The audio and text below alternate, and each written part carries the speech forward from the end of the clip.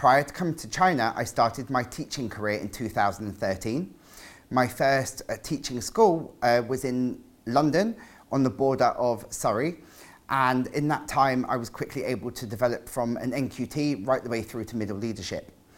At that point, I felt that my journey had finished within that school and I wanted more experience of a multicultural environment with many more ESL learners, and so I moved into an inner city London school. From here, I decided to come to China to further my experiences, and I was lucky enough to get a position at Wellington College International, Hangzhou. Here at Wellington College International, Hangzhou, we endeavour to give every child a rigorous and comprehensive curriculum in order to allow every child to meet their best and to progress well over the course of the year. In Year 5 and 6, we start off our English curriculum finding out the starting points for every single child. We do this through a 4-point stage, creating a baseline. For those children who have starting points in English, we put them on a new scheme of Read, Write, Ink, which allows them to develop their phonetic ability as well as improving their reading and writing skills.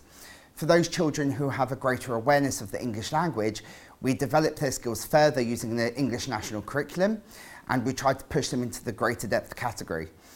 In mathematics, we try to ensure that every child is secure in their number skills and their number knowledge.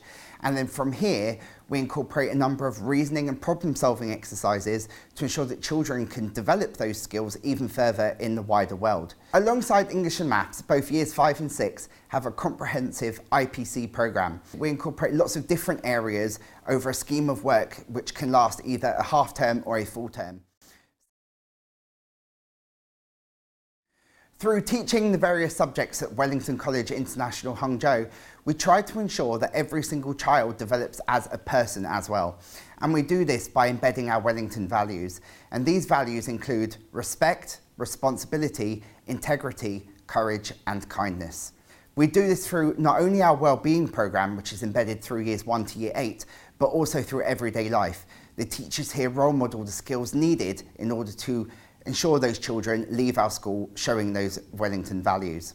By further developing these values, we ensure that every single child leaves our school showing the Wellington identities.